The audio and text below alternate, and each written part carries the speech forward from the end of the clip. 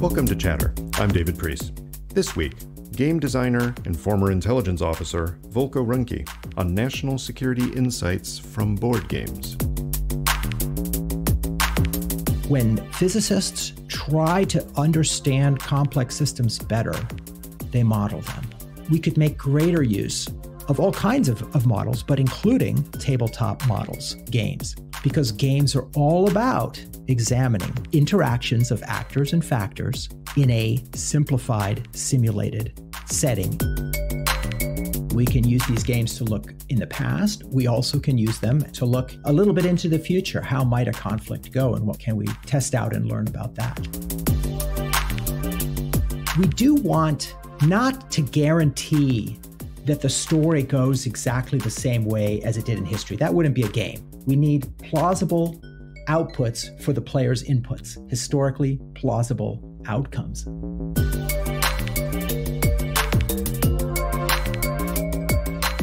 Volko, thanks for talking to me today. Hi, David. Always great to chat with you. Sorry it's taken so long. I think I told you when we started Chatter, you were one of the people on my short list of this is the kind of thing we want to be talking about, where issues of national security intersect with some other field that people aren't as familiar with, or it gives you a different perspective on things. And you are into gaming, but I think we need some taxonomy first, because gaming brings up different ideas for different people, but there's definitely different ways of classifying what people will generally call games. So on the one end, gaming now, I think in popular conversation tends to mean the video gaming, right? The Fortnites and World of Warcraft and Call of Duty. But there's also traditional board games, from the, no talent required shoots and ladders up through checkers and Monopoly and Risk. And then there's historical war games and other historical simulations. And I think we're going to focus more on the latter, but talk through how you differentiate those. And when you talk about gaming and what you do, how do you separate it from those other areas? Yeah, it's a big question and a lot to say. So my area of interest is tabletop games, and many of those are board games, but that can mean card games or other manual things that you spread out on the table. And so that's one sector, as you mentioned, of gaming, which is such a huge area.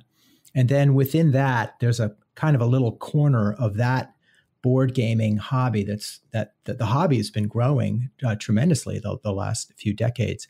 And within that, also growing is a niche that you mentioned, which is historical simulation games. Mm-hmm. And within that, a large segment of that is conflict simulations, consims, commonly known as war games. So board war games, that's where I spend the most of my time. There are electronic versions of some of those, right?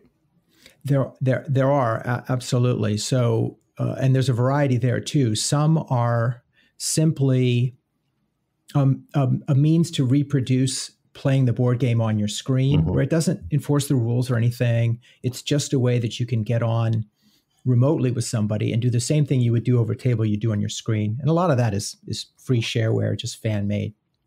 And then there are also more professional ports of board games to become computer games with their own fancy user interface and typically an automated opponent that you can play against.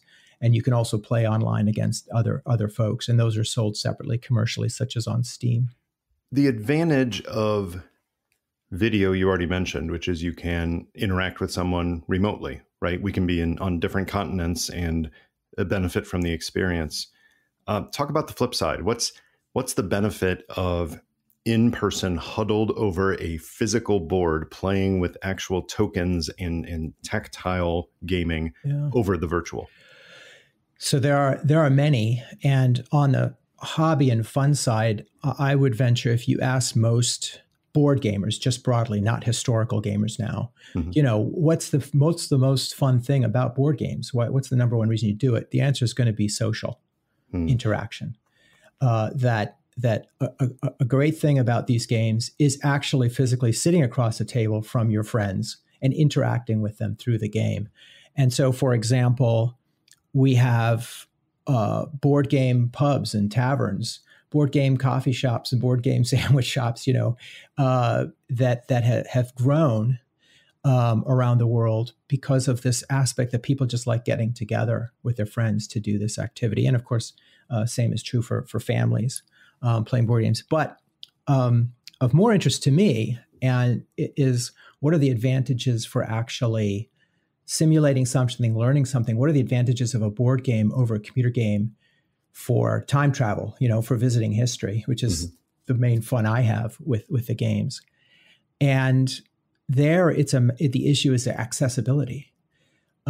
With a computer game, whatever the detail, I can't really look inside the box. I don't know the computer code. Mm-hmm. And it all comes down to the user interface, the interaction, to let me know, why did something just happen?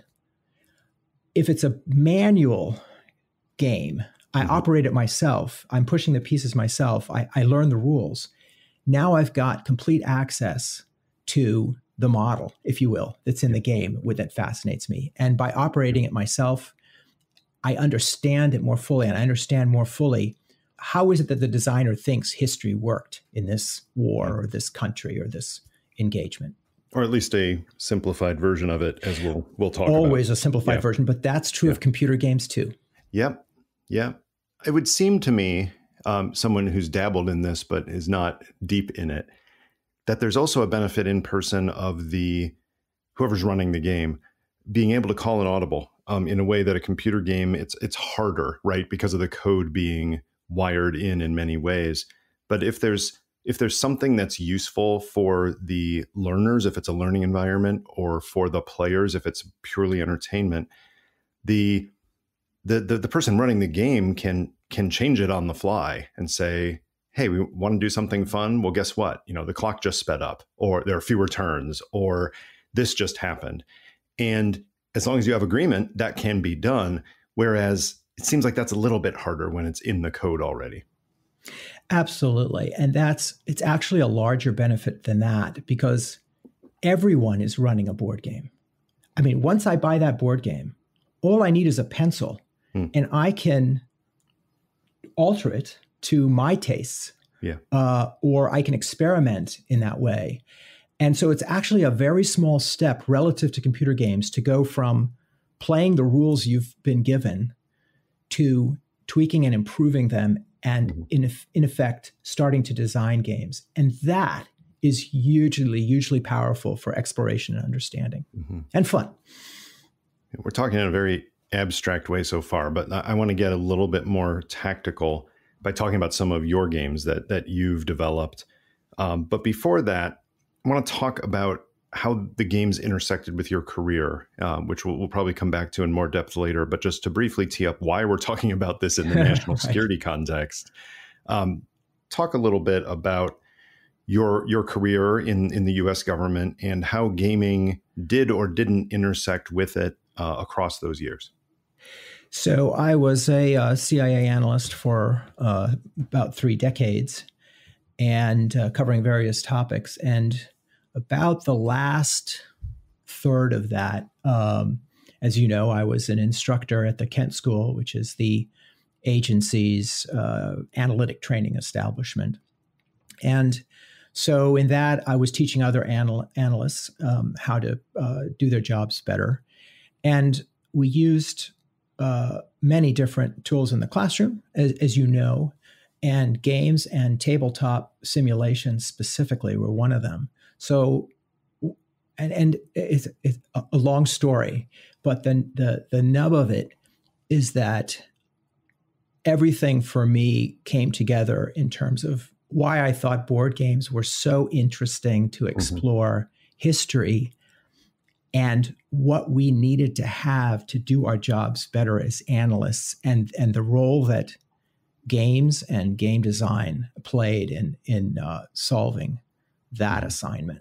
But the history came first, if I recall, right? And we're going back to slightly younger Volko in college.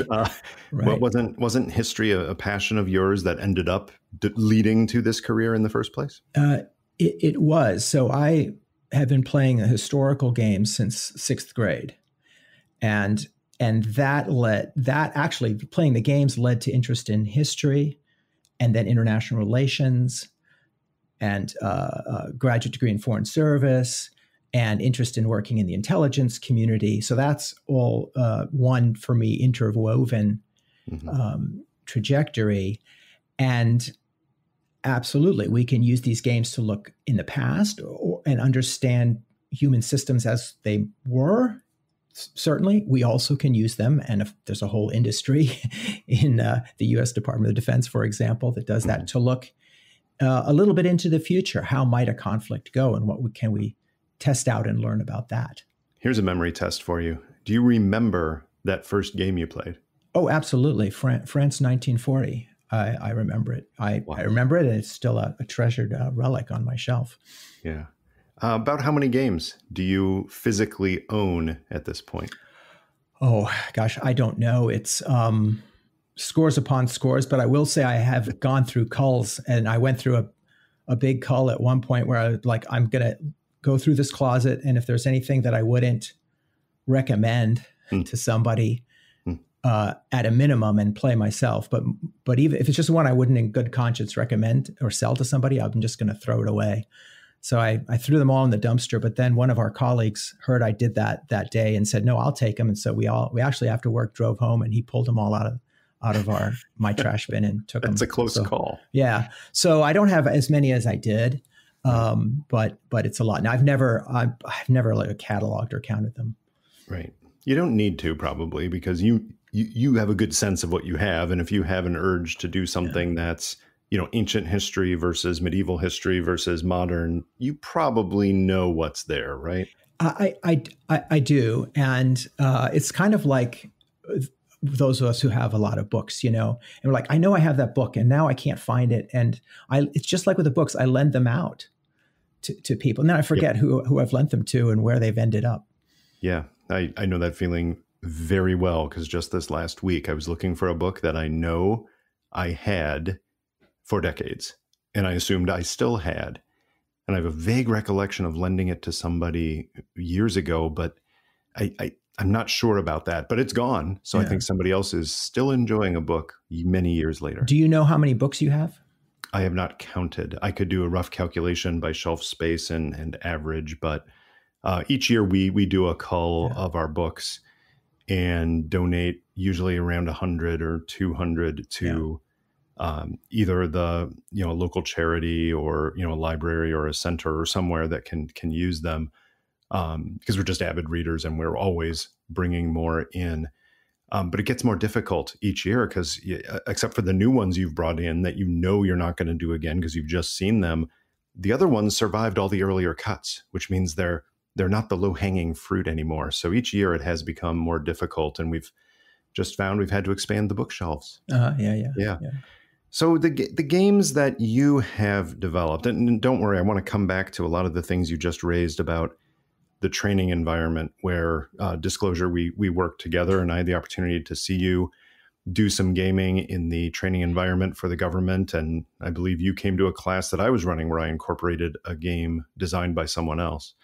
But I want to talk about the things you've developed that are available out there and what each one of them tells us about the act of gaming, and whether it's something that's used to teach others or whether it's used to learn from the play itself. I think the first one you did was the Wilderness War. Is that right? That's the first complete game that I had published. That's right. Yeah. Talk a little bit and just basically what is the setting? What is the context? And then what is the gameplay experience for people who choose to jump in? Sure. Wilderness War from GMT Games is about the French and Indian War. So it's 1755 to 1760s. And it's a two-player game in which the French and the British are fighting their war with Indian allies and provincials and regulars. And it's essentially an operational maneuver game. And it's in a genre of design war game design called card-driven games.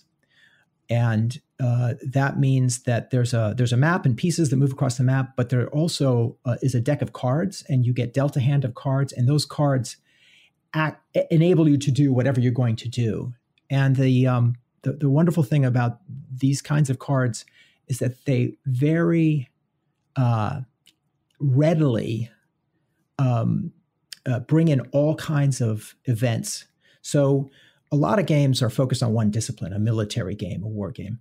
But of course, politics, economics, culture, society, so many things are interrelated. Yeah. I mean, these things are all interwoven, and that's true in war as it is in peace and daily life.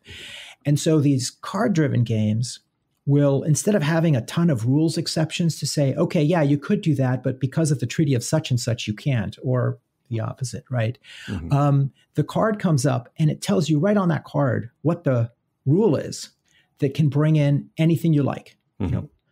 Weather, political events, diplomacy, and so on. So if I understand it right, the cards, the way you've just described them, are used to kind of round out the actual core gameplay.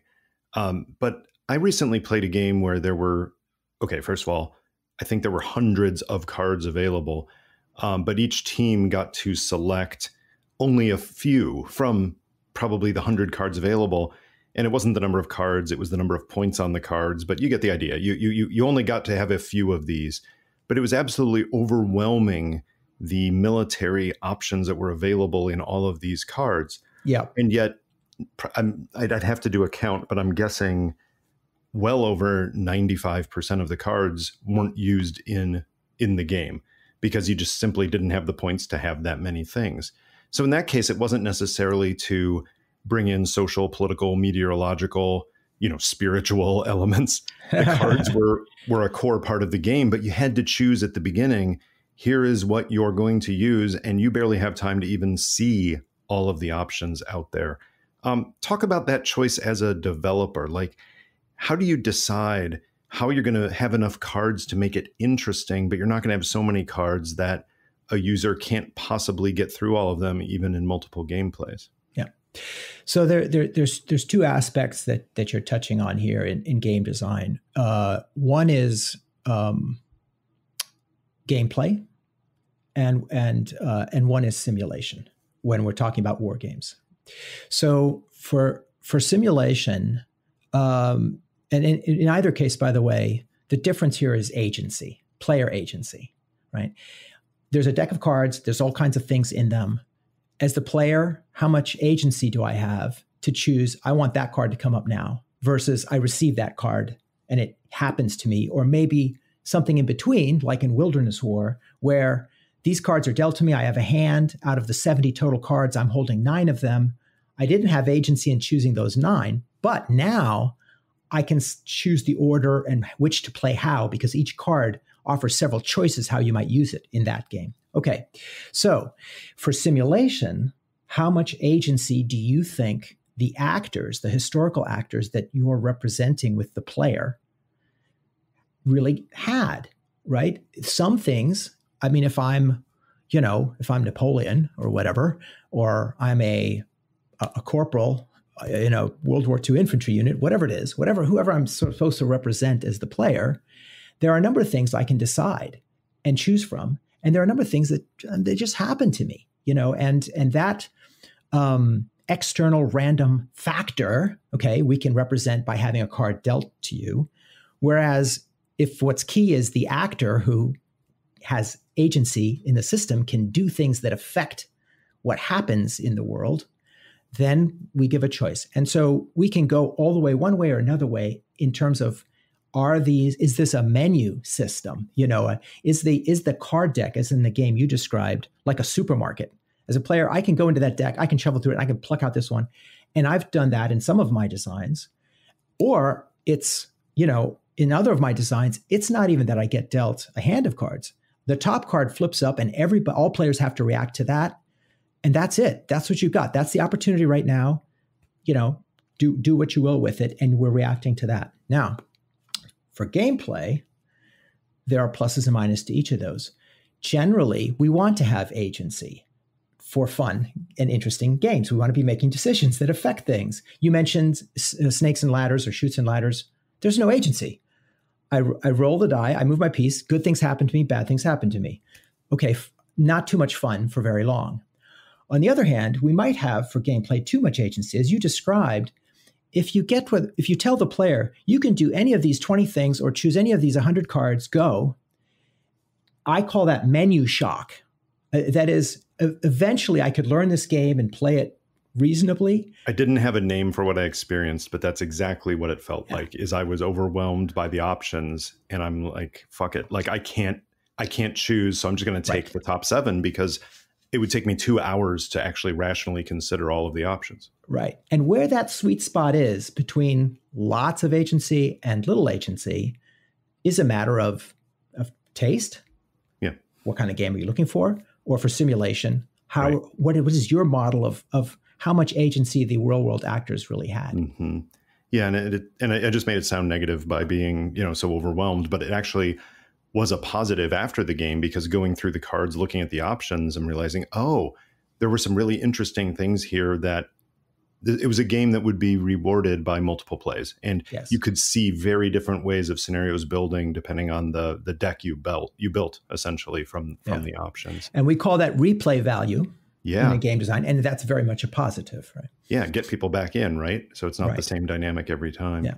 But the bigger issue you point to, Volko, is one that a lot of people struggle with in other contexts, which is this issue of agency and relatedly, the issue of control of events, because something historically happened a certain way, we think that either it had to happen that way or it was highly probable to happen in the way that it did, when in fact, sometimes there were some very low probability contingencies that happened.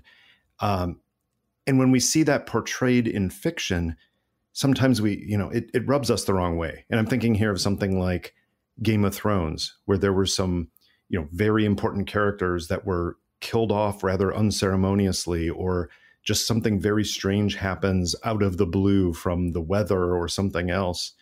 And it seems like, really, why can't it be a more traditional story? And then you realize, no, he was very historically minded, and he realized there are plenty of cases where people just randomly died. Someone falls off a horse and dies. And it doesn't play out the way that the person who wants to be pulling all the strings perfectly wants it to. And as a game designer, you probably want to bring in some of that to, in a sense, give it that more realistic historical flavor, even if some players get frustrated that, it's a roll of the dice and I just got hit by lightning and died. Yeah, absolutely. So a very quick story, because I'm working on a game called Hunt for Blackbeard. So the historical pirate Hunt for Blackbeard that ended in a battle in North Carolina. In that battle, the pirate hunters, they didn't even have cannon. They're firing muskets. And in the battle, we know that one of Blackbeard's ship's sails was cut down because the rope was cut, which means by a musket ball hitting the rope. Whoa. And because of that, Blackbeard could not get away, turned around, attacked the Royal Navy ships, and lost the battle and died. So it was a decisive outcome. So if we're going to simulate that, I mean, chance, freak chance even, absolutely has to play a role. Otherwise, it's just not going to be realistic. And this points to what I think is such a power of these games, whether we're looking at history or we're looking at future wars or current diplomatic contests or parliamentary politics or anything you might want to explore that's complex. And that is, when we read a history book or we watch a movie, it is a narrative. This thing happened, then this thing happened, this thing happened, right? And we tend, therefore, to think of it as that way, as if it was all preset at the time. Yeah. When it's never like that at the time. It's always the case that, well, there are all kinds of wild things that could happen that a commander or a politician has to try to account for and then navigate. And some of those things that happen are really, really wild and wacky, at the far end, at the tail of the curve, if you will. And so when we design a game, we're going to explore all that, but we very consciously have to decide what is the scope of that variance from the historical narrative. Or if we're talking about the near future, the expected narrative that we hold, right? How wacky are we going to allow the play to be? That's a design decision, and a critical one. How important is it to be historically accurate? Now, I don't mean in terms of geography, right? North Carolina has its coastline in the years that you're looking at the way that it did, or the shape of North America is this. You want that to be accurate, but accurate in terms of wanting the game or enabling the game to play out the way that history actually ended up. Is that ever the goal of a game, or do you want that as an option, but something that can go in a very different direction as needed? Sort of. So what you would, it depends on what you're after, but here's what I'm after in my games. And when I play historical games, I want to give or gain insight into how things worked for the participants at the time as best I can. So how things worked means some things have to be grounded in what we know was reality, but it also means we have to allow for that variance in the narrative that I talked about. Because at the time, how it worked was people didn't know how it was going to play out, right? Mm-hmm. And so how do we do that? And again, that is absolutely an individual judgment call each time that you're deciding as a designer, I'm going to hold these things constant. I'm going to hold the geography of North Carolina constant. Even actually it's changed a lot over time, and there are inlets then that there are not now, and we don't even completely know, but anyway. And other things I'm going to allow to vary. That's a part of the design that may be invisible, but is really important. And I'll just even illustrate this. It's not the case that we always want the geography to be what it really was. So there's a great game called Conquest of Paradise, and it's about the Polynesian expansion 700 to 1500 AD. I mean, it's just a massive, technologically adept exploration and colonization of a vast area of the planet, Polynesia. And the game is about that. And when you play the game, the way it works is you start off at your home island group, and you send explorers out to go discover islands. And what happens, these explorers, if they're successful, will place a tile on the map that's drawn randomly. And the tile might have a large island like Hawaii, or it might have a small atoll. It might be, or it might be New Zealand, or Easter Island or whatever. Yeah. Anyway, so as you go, you can see you're semi-randomly recreating a new map of the Pacific. Well, how is that realistic? You could have New Zealand where there's Hawaii. Well, not exactly, but you can have Hawaii where there's Easter Island and so forth. Well, because that's the uncertainty that's facing the explorers at the time. Right. And what's important, what's consequent, is what was it like to sail out into an ocean that you knew nothing about, hoping to find a place you could then settle. That's the essence of the experience that the game so well reproduces. And that definitely, to me as an amateur here, seems to make sense for that scenario, right? Because it is about the exploration, the unknown. It's not about something like one of your World War II tactical scenarios. What was it? Combat Commander, right? Where you have a very set mission, and it's much more of a tactical thing with rules of the battlefield. Different types of games can have different variables there, right? That's right. And so I don't want to, let me talk about the other side of it though. I don't want to imply that, just anything can happen and it's fine. I mean, we can't allow you if it's Polynesia in 1000 AD, you can't fly to the moon. That wouldn't be a historical simulation, right? Good point. And so what we are looking for historicity. Mm-hmm. In fact, every game mechanic, every kind of decision of what's in the game has to justify itself for gameplay, has to have some purpose to enhance the play of the game, make that interesting and enjoyable, and to simulate whatever the topic is, if it's a simulation game, like a historical war game.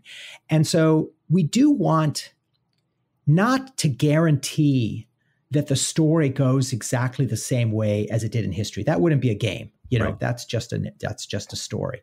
Yeah. But we do want it to be possible when playing the game reasonably for it to reproduce historical results. We need plausible outputs for the player's inputs, historically plausible outcomes. What bias have you seen, if any, among either new historical gamers or more experienced ones in terms of that knowledge of how things did turn out? For example, if there's a game about, where are the Allies going to invade on D-Day, everyone playing the game should know it was Normandy. But of course, that the other side knows that it was Normandy. For some other less well-known historical games, there's probably a difference in knowledge of people knowing exactly how the Plantagenets did this in the War of the Roses, or whatever the case may be. How have you found that? Do you think that is a bias where people go towards the solution that they think is what happened because there must have been some benefit because it happened that way? Or people want to try something different just to mess with the other side or to get a better experience of play? Yeah, this is the challenge of in historical games of player hindsight. And it can be difficult to deal with, and we end up doing all kinds of little design tricks. You mentioned D-Day. I had mentioned France 1940 as my first war game. And that particular campaign, which is, much studied, of course, because it's such a spectacular failure on the part of what seemed to be a materially equal or even stronger Western alliance, defeated by the Germans. Well, the Germans pulled off a trick that the Allies weren't expecting. They moved their mobile units through the dense Ardennes forest where the French were not expecting them. And so if you play that as two players, the game design, and there are many designs who have taken different solutions to this, has to somehow accommodate that. And one way that's not very satisfying is called an Iron Maiden rule. That is, I'm just simply going to force you as the French to march into Belgium as if you didn't know the Germans could move their tanks through the Ardennes, and then we're going to play it out. But it just shows you, this is a hard problem to deal with. And I've bumped into something else less well known, but it's related to that. That there's probably not a perfect solution for, and it comes up very strongly in a game I did about the War on Terror called Labyrinth. And that is, what do you do if players are representing historical actors, and those actors behave on the basis of some understanding of the world or of each other that we now think is false? How do we get the players to realistically represent, with their agency, represent these actors? Because we either have to force them to act on the basis of things that don't work in the model of the game, or we have to have the model of the game reward such historical decisions with benefits that we might now today think are not realistic. And so in Labyrinth, the challenge was, I'm representing the game concerns the years 2001 to 2010 or thereabouts. Mm-hmm. And it's global scale. And one player is the U.S. and U.S. allies in counterterrorism. And the other side is jihadists like Al-Qaeda and others. And so each of those actors, if we boil those two sides down into, a single player representing them, each of those actors had a strategy. Right. And that strategy was based on certain premises about the world and about the opponent, the enemy, and how the enemy would react to what. And so how to design the game where the U.S. will act like the U.S. did in those times. And it makes sense from a gameplay perspective. Mm-hmm. And Al-Qaeda and the others pursue the strategy they did at that time. And it makes sense. You can win as Al-Qaeda pursuing Al-Qaeda's strategy. How to do that in a game. So I had my solution. It was a rough one, but that's a similar kind of thing, that there just are ways that, because we are trying through a tabletop manual model to transport you through time, to inhabit a different actor's mind and body, there are just problems that are very difficult to overcome that will always leave a gap between, play and realism. And that gets to a bigger issue here about the games, that it seems to me there's a fundamentally different purpose if you're thinking about the game as a way of teaching something about a particular time. that is to help people to understand the Wilderness War or to help people understand the global war on terror at the time, or whether the goal of the game is to actually learn something about it from the play. I didn't articulate that well, but I think you understand whether the goal is to learn history or whether the goal is to actually apply something to history. I guess that's probably that's got to be in the game designer's head early on, right? Whether this will be played primarily as, oh, this is fun, we like learning details about the Civil War, and this is going to be a game that has incredible detail about every Confederate sailing vessel that was available. And so it's a learning opportunity, versus whether it's a chance to actually do something quite different and just use the game as that opportunity. Well, yeah, that should not only be in the designer's mind, it should be at the heart of the whole enterprise of designing the game. And, to make a comparison for you, we spent a lot of time in intelligence analysis focused on intelligence questions and the idea of honing that question. And if we don't get that question right, we're probably not going to deliver a product that the answers are going to be worth too much. And it's the same thing here. If you're designing a game, what's its purpose? Who's your audience, and what are you trying to do for them? Or if you're writing an essay, or you're producing a podcast, who's your audience and what is it you're trying to deliver? That should be at the heart of the conception. And so at the heart of game design. And what I found particularly unifying, I guess, in my life between career and hobby is the definition we used in our classroom for model. What is a model, right? And we used, it's a purposeful simplification. That's it. It's always a simplification, just like any war game is a simplification of reality. Has to be. And it is a simplification that is done in such a way to be useful, right? It's not completely right, but we have simplified to a purpose. We've taken out details. We've bounded what can happen. We've limited agency and so forth, all to do what? To explore some topic, some aspect of some topic, to teach something about something. And we always will focus on some aspects of a historical setting and cast away others because it's a model. Yeah. Now think about a history book. The entire affair of professionally studying history and trying to illuminate how did things work. There's always a focus. There's always simplification. There's always a purpose to every research project, every book, every lecture, and games are no different. Imposing order on complexity is the way that my graduate professor, Peter Fever, put it. So applying this to a couple of your other games, Volko, I think about, there are some things like Vietnam that are in your counter-insurgency series, the Coin series that you did, which had a game on the FARC rebels in Colombia, and you did a Philippines one, right? Actually, it's in the same series by another designer, Ken T.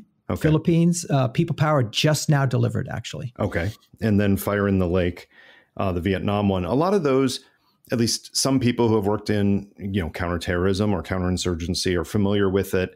And I think at least for me, that would be one that I would play kind of, okay, let's see how I can mess with things. Let's see how history could go differently. Whereas you've done a couple of games, Nevsky is one.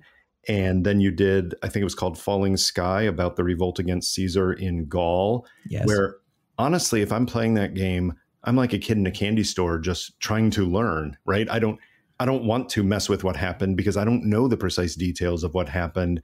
And I'm just fascinated by the places, by the people, by the events. How do you gauge when you're actually designing a game? Do you spend time thinking about what percentage of the game buying public is going to treat it one way or the other? I certainly spend time thinking about it. In the end, there are several audiences for every product, if you will. And some of those audiences are coming to the game because they like to play this kind of game, and the topic isn't that much of interest to them anyway.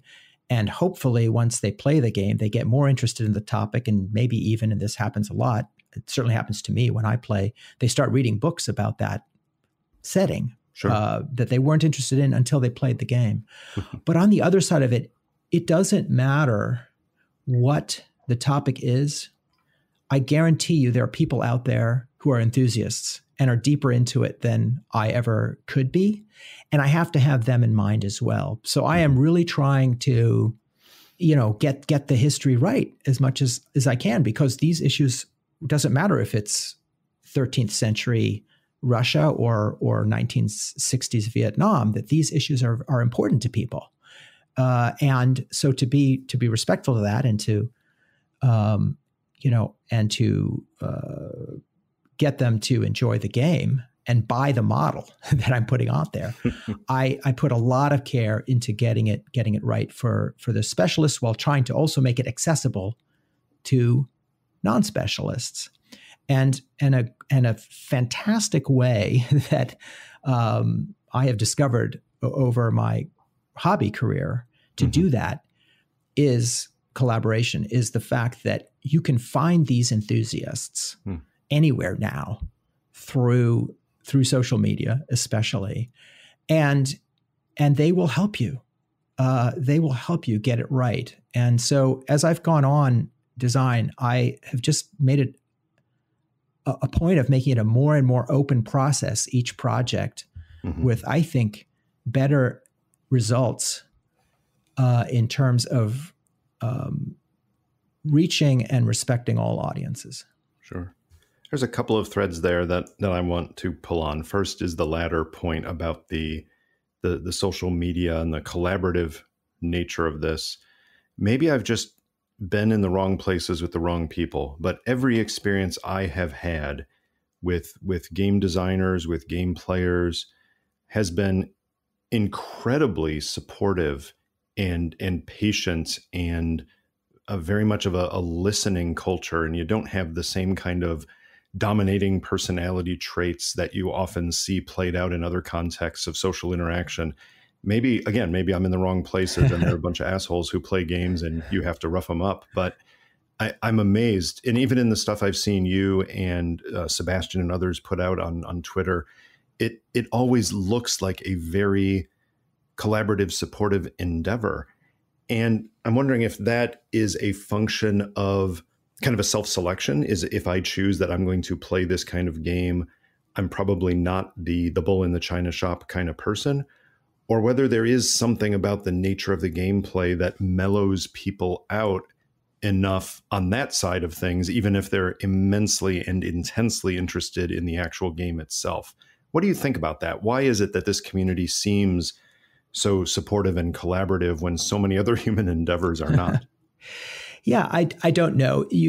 I do think there are all types and of folks, and as in any other community, and it's possible that you got lucky, and and it's possible that those who you ended up finding are the ones who wanted to be found in that way. I'm not sure. I will say that it's easiest to be successful designing, developing, testing, promoting, and playing games the more open you are in this day and age of communications. I mean, the idea of some isolated genius sitting in a basement somewhere and then cooking up some brilliant something and then puts it out to the world and, never does interviews. I mean, that's just an old, outdated, it can happen.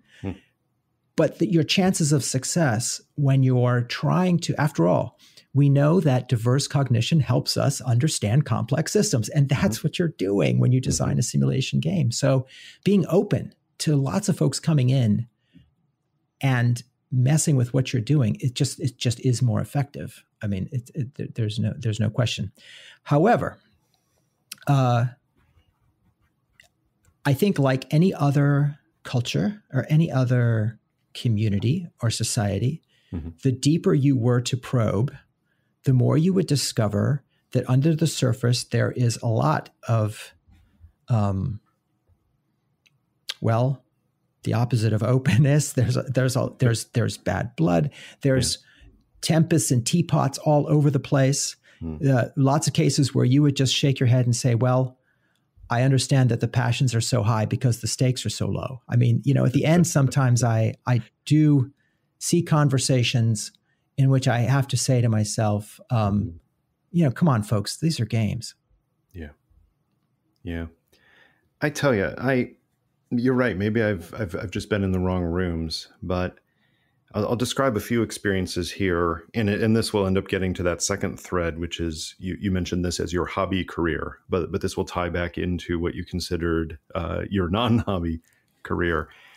My experience with the gaming is that people who I did know before they were playing a game, even if only briefly, universally in my experience, people were either the same or they were more mellow, thoughtful, more listening, more respectful in the game. It was never the opposite. And this came about in some training scenarios in which I led a class in a training environment, and we incorporated a game.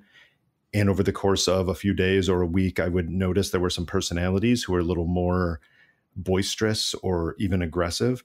But during the gameplay, they didn't come in and, flip the board or even, try to make their way in the team in the same way. Something about it mellowed their personality a bit. And frankly, even with you, having worked with you decades ago, when you have an opinion, you express it. You're not shy about that. You back it up with logic and argumentation and facts. You were very good at that then. You're very good at that now. But in an analytic coordination or in a briefing context, you were not a wallflower. You were able to put your opinion out there forcefully, might have the wrong connotation, but vigorously. And yet when I see you step into the gameplay, I see you almost holding back and trying to make sure that you're not bullying, that's too strong a word, but you're not overly influencing others, that you're trying to be helpful and bring people along even more than as an analyst or a manager.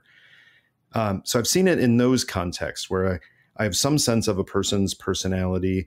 And in both of those cases, it seemed to me that something about, maybe it's just about the fact that it is a board game and we're choosing to have fun with it and the stakes are lower, as you said. Maybe it's the opportunity to learn from other people. But it seems to me that it may not bring out the best in people, but it doesn't bring out the worst in people the way that some other things like sports occasionally can.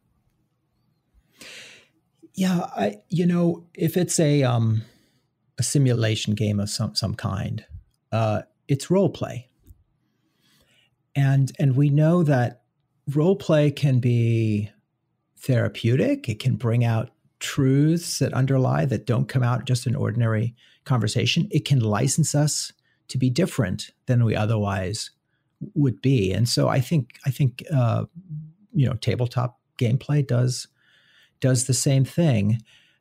It may bring out competition that otherwise wouldn't be there. It may bring out shyness because I don't want to, in front of my peers, look incompetent at losing this game, and so I'm more hesitant. That you can see that effect, and it can give us license to interact. So introverted people, they might not be as eager to interact, but typically when there's an agenda that they believe in, they interact quite vigorously. And so I've seen that in the classroom with analysts, not just playing games. We did a technique in which students would stage like a little skit based on real world groups, and they're like portraying real life groups and characters. And you would get them to do things in these skits and to give you insights actually in these skits that would be hard to, just to get them to tell you about in regular conversation. I will say though, that I have seen how different cultures of students play games differs also. So some of the player's character remains. There was one game that I had co-designed for a course and played many, many, many times with civilian intelligence analysts. Mm-hmm. And on one occasion, we took it to a U.S. Marine Corps unit, and we played it one day with Marine Corps enlisted and another day with Marine Corps officers. And the way these Marines played that game was very, very different than the way the civilian analysts had played the game. And in fact, the enlisted and the officers, the only difference was the enlisted all chewed tobacco and none of the officers did. But other than that, their behavior, and it was hyper competitive. It was, right.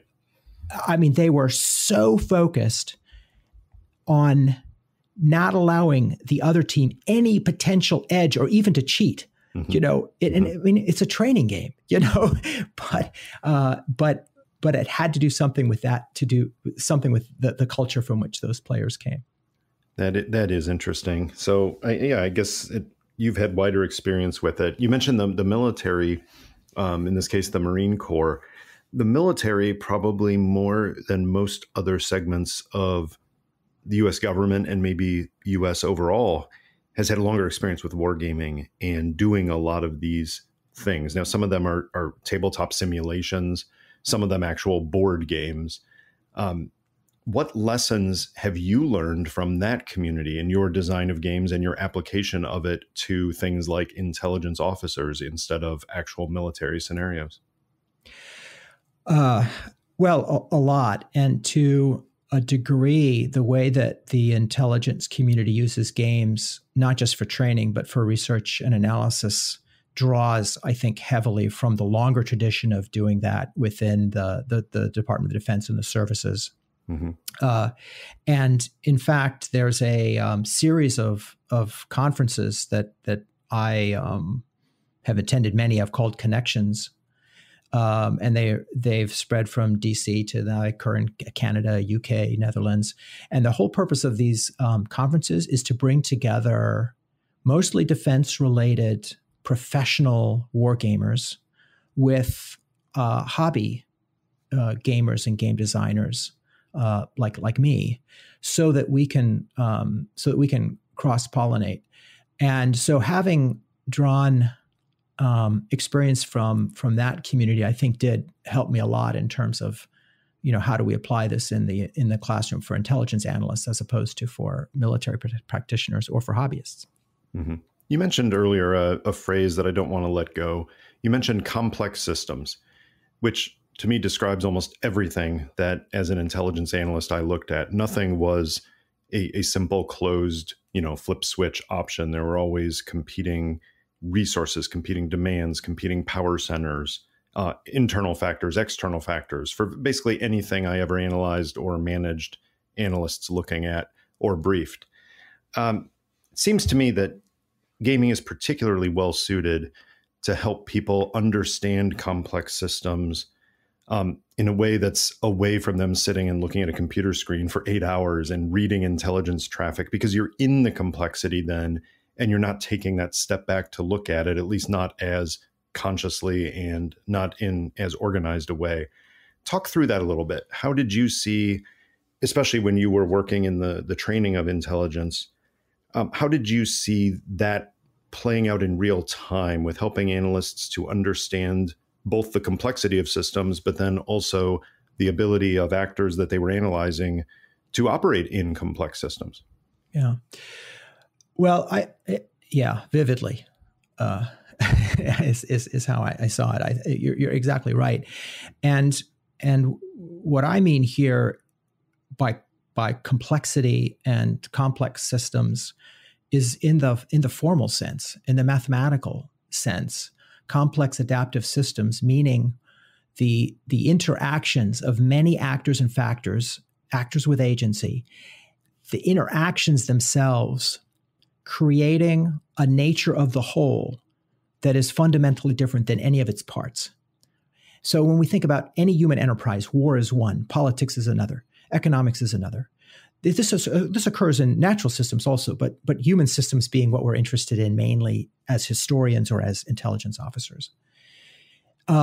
as you said, there are complex adaptive systems everywhere, and they are extremely difficult to understand and forecast and therefore navigate if you're a politician or a military commander, because the nature of the system can change very dramatically, right? It's small inputs produce big outputs. They're nonlinear, right? That's complexity. Okay, yeah. So, and you may recall this, that once in the intelligence community, we had adopted a variety of analytic procedures, structured analytic techniques, and so forth, right? We bumped into this issue of complexity, right? And it was a kind of a tradecraft challenge for us, because analytic techniques that we had were just that, analytic in the formal sense. They were about taking things apart, right? And we're going to look at this hypothesis and this datum and this piece of evidence and so forth. That's analysis, and it's how we structured ourselves. We broke the world up into tiny, tiny fragments, and each junior analyst got one fragment, right? And we discovered, of course, that we were facing challenges because that's not how the world works. The interaction of things to create the whole, right? Complexity. That's what makes big things happen. You know, in the context of things like the Arab Awakening, we really realized you could have a very small event in one country, you know, result in political revolutions and wars across a region, right? So how do we help policymakers navigate that? And when we looked at that, right, we said, well, first, we have to get our analysts familiar with what is a complex adaptive system. How can we get them used to thinking about actors, factors, and their interactions to understand their topic of study? And then what? Right? What tools, what procedures can we give them to help them take on that complexity more effectively? And the answer we came up with was one thing: models. You know, when physicists, biologists, economists try to understand complex systems better, they model them, purposefully simplifying to gain better understanding. Yeah. And what models do we have available? Well, there are computational models, of course. There are graphic models, and there are games, role-playing and the like. And so it was clear to me, and I think I wasn't alone, that we could make greater use of all kinds of models, but including manual tabletop models, games, because games are all about examining what are the interactions of actors and factors in a simplified, simulated setting, including real-world settings like modern political systems or past wars. Right. The modern political systems reminds me that I seem to recall, and I think you've mentioned this publicly, so tell me if you can't talk about it, but I think this is one you can, that it's really hard for political analysis in particular, as opposed to some, to determine military capabilities and play those out, right? Or do some historical things. But to game a political system with all of its complexity, at least to me, seems really hard. And yet you found a way to do it, to create a model for, I believe it was parliamentary systems, to help people understand how parliamentary coalitions form and break apart and form again, for people who are more familiar with the United States system, for example. Talk through that if you can, some of the details about that game that you designed when you were in government, and what it helped people to understand. Yeah. That game was called Coalition, and it was co-designed with a senior political analyst for a course. And a colleague instructor and I were enabled to actually travel with that game in its early design out to a wargame convention to test it out, just on, not on analysts, just on players, right? And it was fantastic because the purpose of the game was for analysts who had not grown up in a parliamentary system, but in the American system. What are some insights as to how parliamentary politics works that's different from what you know what you're familiar with. And we took this this game to this convention, and we played it with American gamers there. But there was a session where we had 3 foreigners. It was 2 from Canada and 1 from Sweden. And those 3 players absolutely ran the tables in the game. I mean, they just knew, here's what we have to do. You know, we've got a minority government. We got to form this new coalition. We'll have the majority. We'll be able to put in all the, you know, they just engineered. We had built in the game this ability to engineer that if you understood what the interactions were, if you could do the math for this parliamentary system. And that's part of what the game was trying to convey is here's how and why coalitions form and break up, you know, was one of the aspects of the focuses of the game.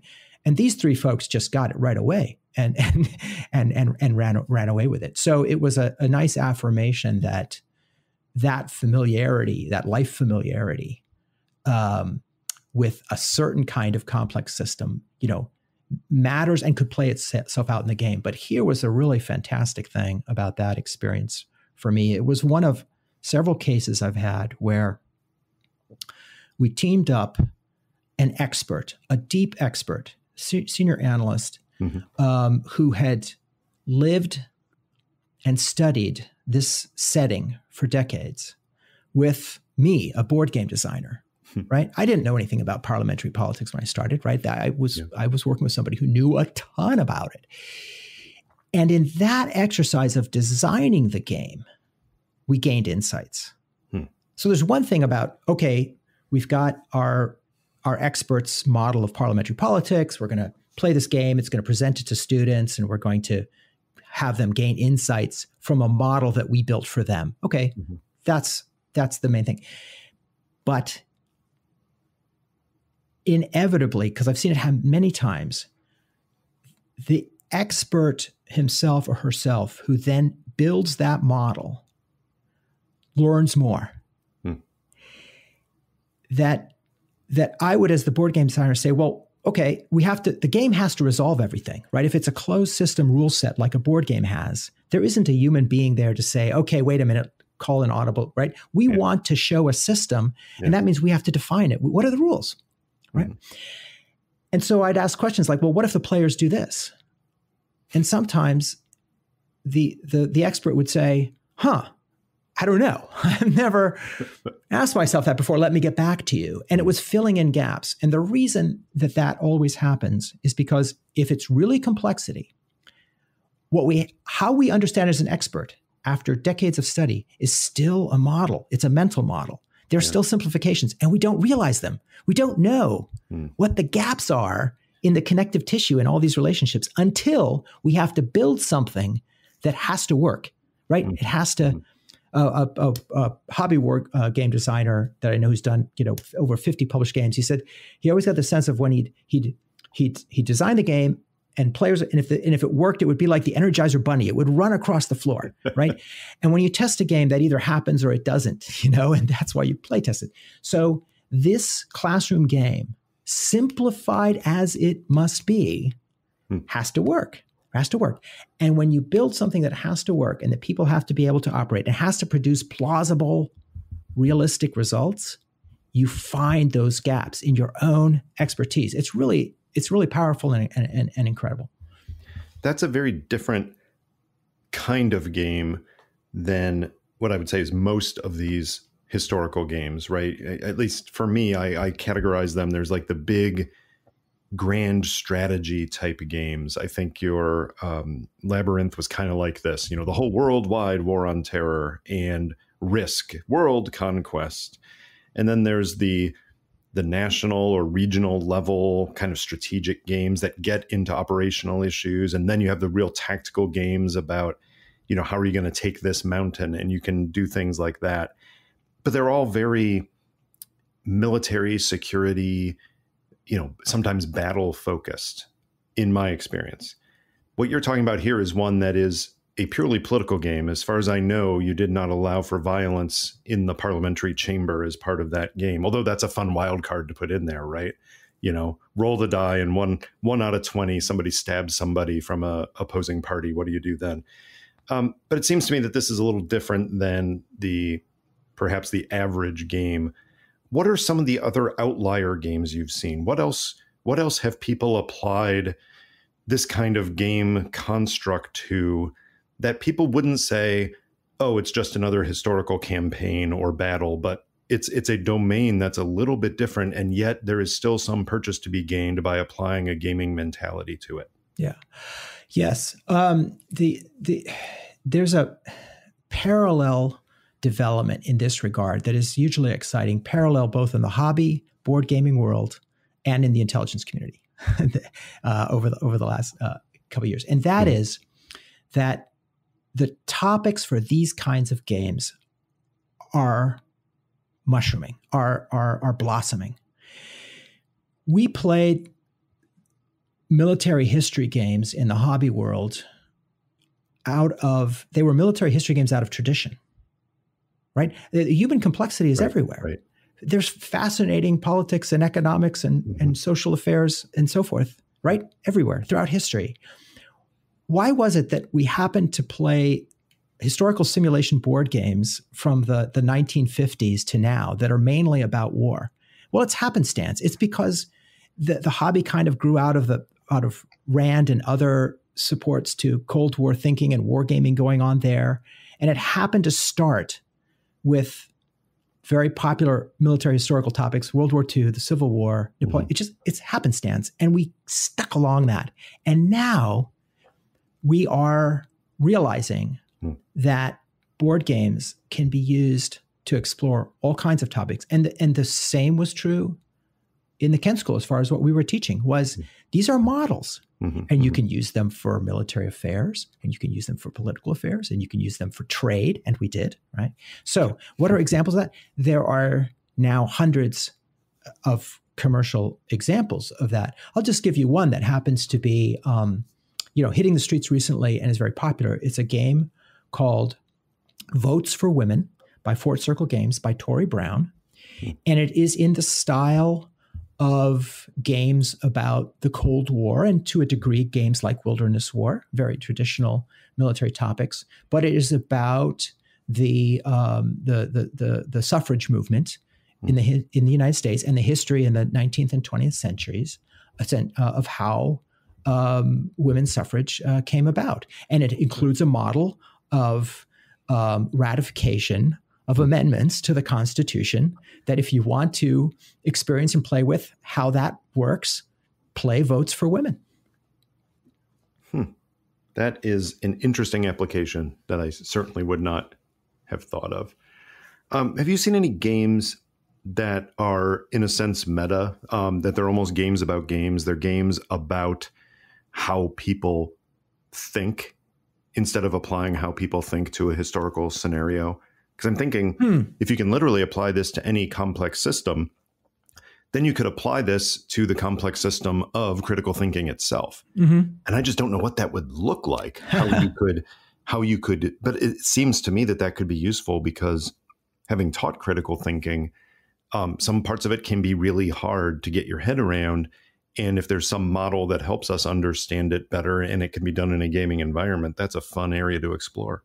Yeah, absolutely. I mean, one example that it makes me think of, and I don't know if it's exactly bang on about critical thinking, but just to illustrate. So there's a really interesting game that was a winner in a game design competition that I helped run a couple years back. And it's a game called Winye Kause by Alison Collins.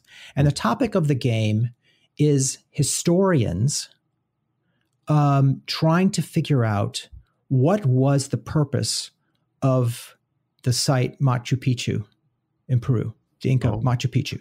Okay. So it's a historical game about historians. Okay. So it's slightly meta.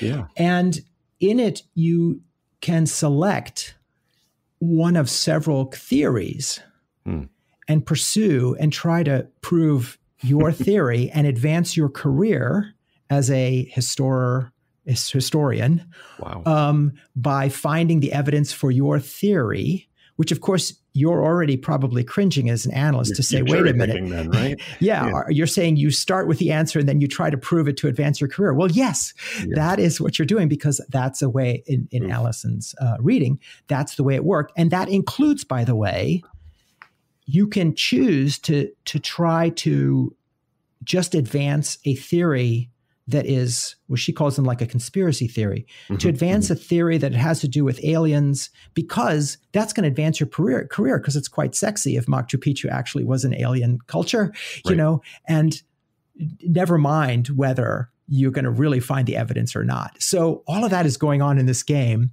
you know, which is, it's meta, and it explores issues of how critical thinking or poor critical thinking in the context of careerism affected our actual understanding of this archaeological site. That is a fascinating example. I'd not heard of that one, but it seems to me you could apply that to all kinds of issues. You could have meta in a different way, as you could do a flat Earth conspiracy game, and of course the board would have to be flat, right? So that just makes it, you know, rubbing their face in it. One final thought on applying this to the business of intelligence that I've always wondered. So many of these games, obviously not some we've just talked about, but perhaps some of the more military focused one. If you see a board of a game like this, I think probably the median board uses what I think you call a hex system, where for movements, you can move in these particular directions, and you can move so many squares in a given amount of time, because that's the best representation there is for different vehicular movements or movements on foot, depending on the time, or in air or on sea, whatever it happens to be. And yet when I won't reveal who it was, but when I said to somebody I've known for a long time that I'd be talking to you about board games and applying them to intelligence and national security issues, the first thing he said was, "What's up with all the damn hexes? Like, why can't we have a board like?" And I said, "Like what? Like, what else are you going to do that actually fits and allows you movement in multiple directions?" He's like, "Well, you know, Risk, you know, you could have a bunch of different borders." Right. I'm like, "Yes, but remember, like, remember the issue with New Guinea, right? There's only one access point to all of Australia. You still have to make choices about where players are allowed to move troops. And you can have something like, what is it, Ukraine, that has all of these borders around it, or you can have the territory of New Guinea that had only one access point into Australia from Asia. You're still making choices about how people can move. But have you faced that from others, that there's some people just look at a game board with all of the hexes and they see a bunch of tokens that are really small and hard to read. And, and all of these boards with 10 points and then this and 17 kinds of dice to roll. And they just roll their eyes and say, I don't even know where to begin. So there are two issues in there. The second one you just raised is, what is the accessibility of your design? We would think we'd like it to be as accessible as possible and still serve its purpose. But the first one is a narrower issue of how do we represent the field of maneuver, the environment of our system. Typically in war games, it's a map. And how do we regulate movement? And hexes are only one way. And to explain the purpose of hexes and then what the alternatives are very quickly. If you think about a chessboard, the squares on a chessboard that regulate movement are a simplification. If you think chess as being some kind of representation of medieval warfare, maybe, let's imagine that way, you're moving pieces across a field of battle. And really, a horse can ride in any direction and for several speeds and can stop at any one point. And you're here simplifying that for gameplay purpose. So that you don't have to measure out, and assess angles and that sort of thing. You're simplifying that into a grid of squares. Hexes do the same thing. They do it slightly more realistically because it's the closest we can get in a grid to circles. But that is only necessary and is only the best solution if we really care about things like rates of movement and terrain. It may be very important for our simulation, depending on the topic, tactical game like Combat Commander, right? That movement is realistic. Time and space matters. How fast that horse rides or how that tank drives matters to the system. to the outcomes.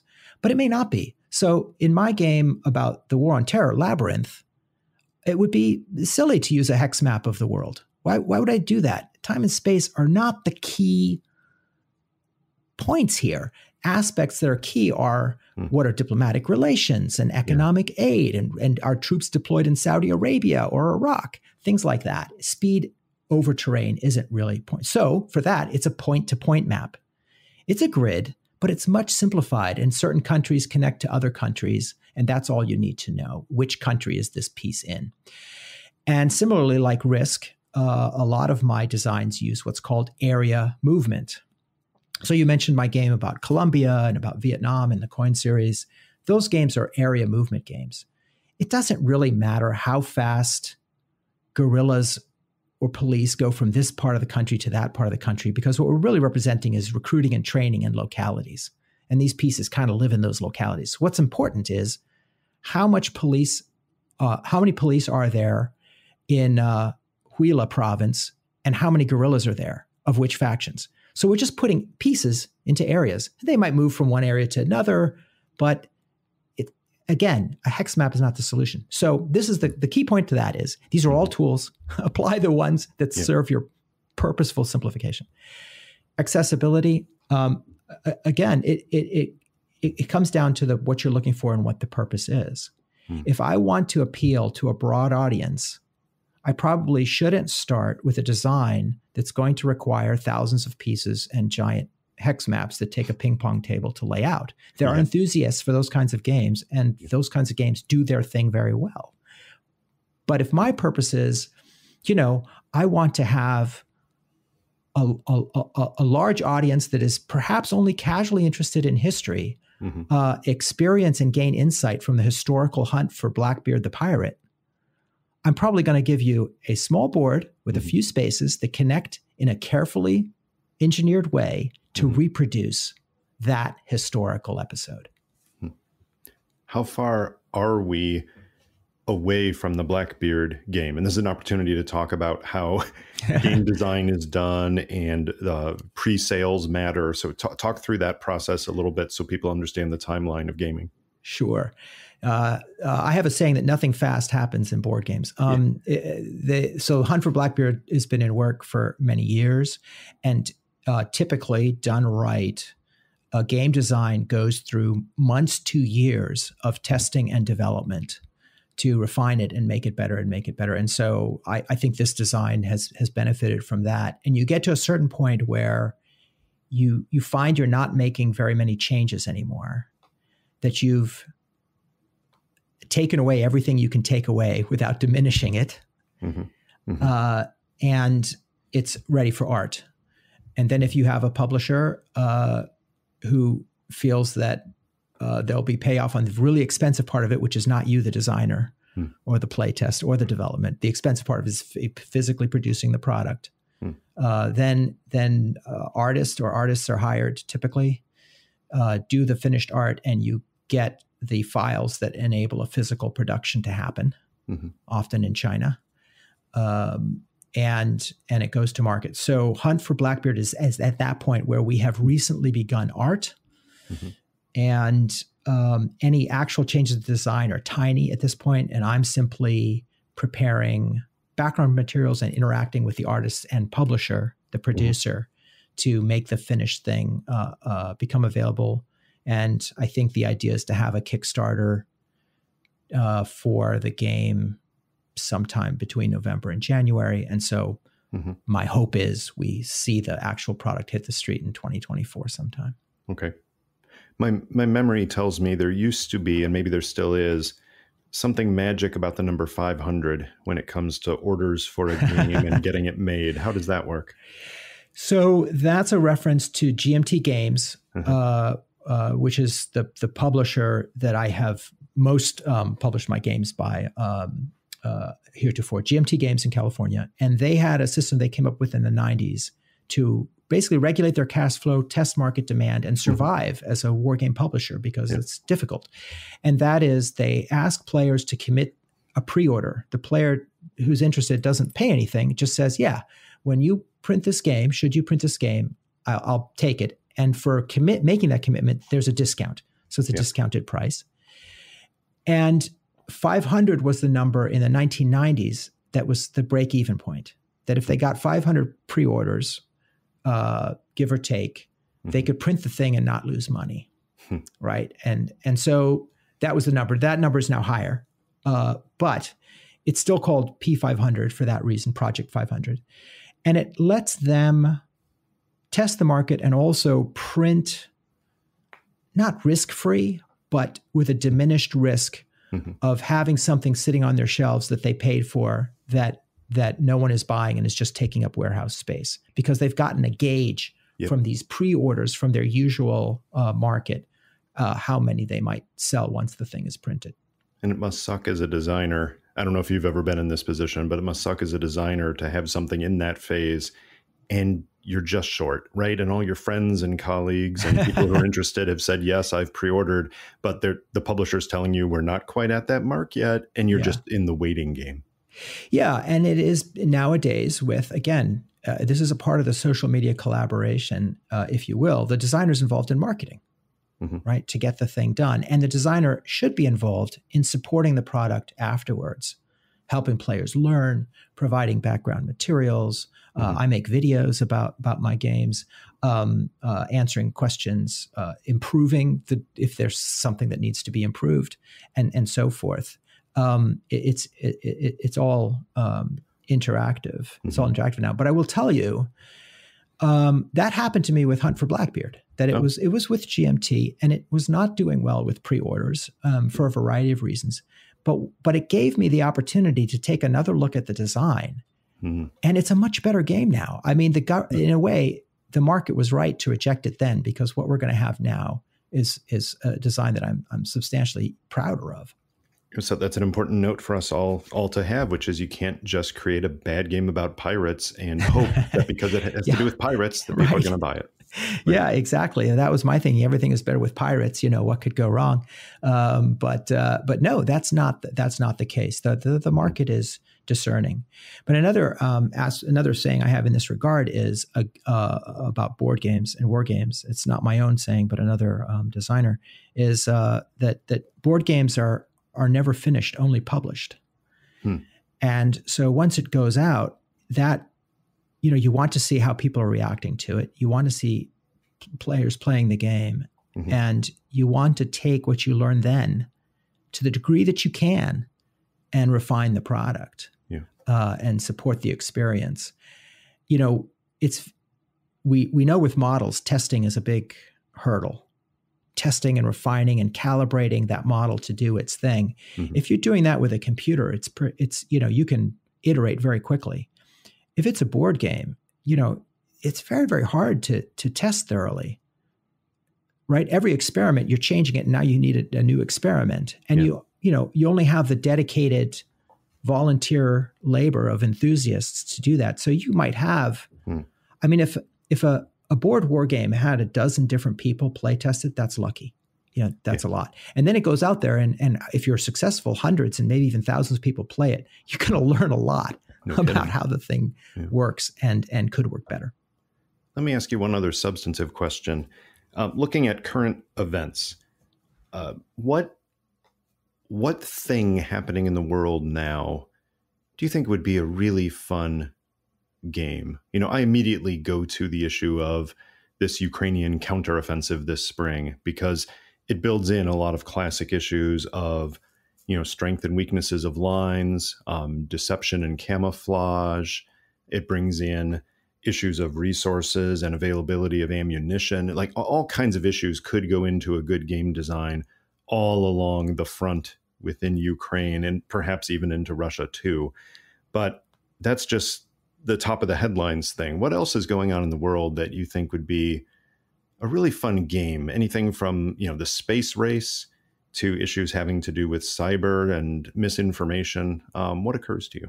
Yeah. And by the way, there is already from a famous designer and another well-known personality in the hobby, a game on the current Ukraine war underway. I think their first volume has to do with the initial dash for Keefe in 2022. Yeah, quite fast.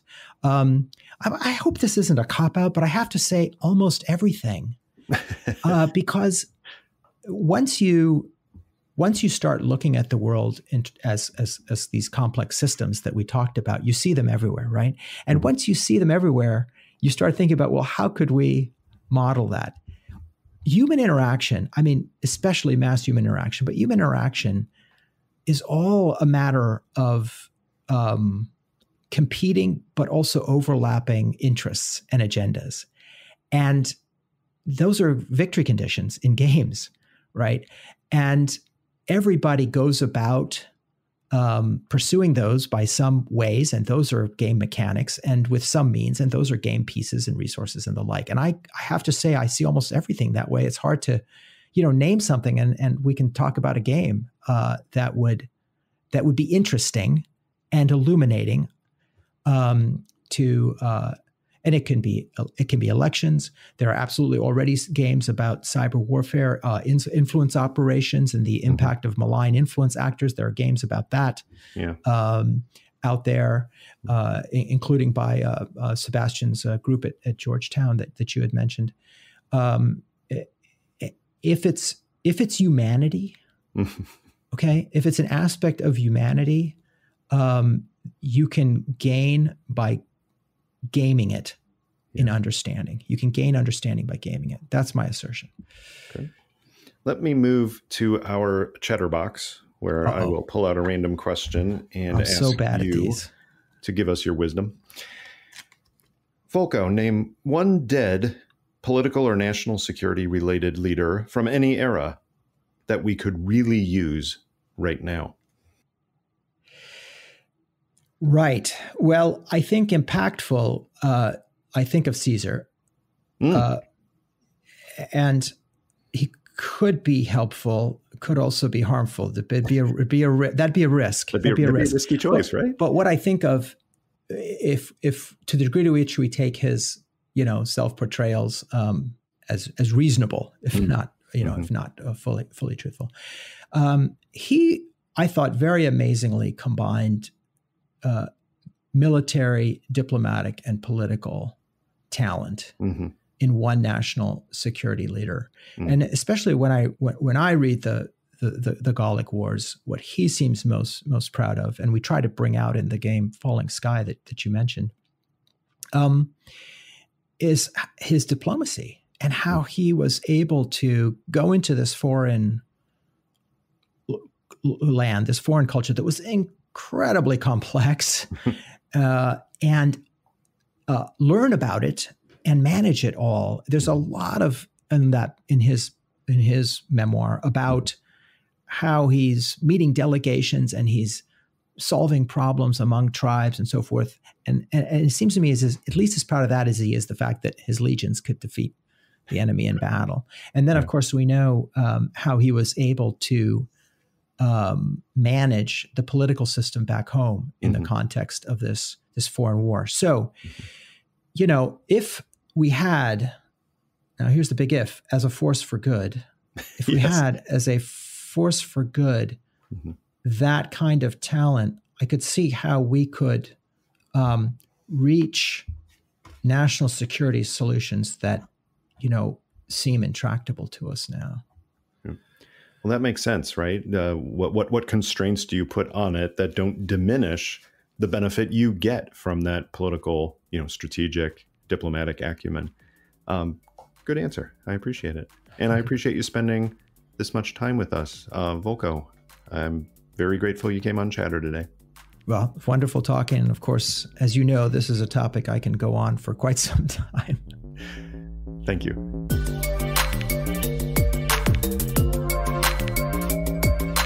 That was Chatter, a production of Lawfare and Goat Rodeo.